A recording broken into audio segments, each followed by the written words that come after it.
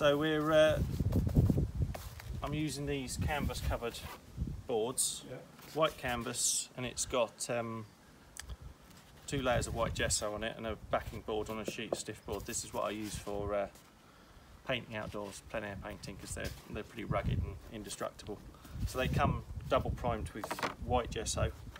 I'm putting another layer of gesso on, which I'll put some Payne's grey in, and then very thick brush strokes, really slapped on there. This is a bucket of white gesso, bit of Payne's grey, and some of this stuff, which is pollyfilla dust, just a little spoonful in there. And that gives it a bit of tooth and leaves the brush marks in it, which helps drag the paint off the brush when I'm working.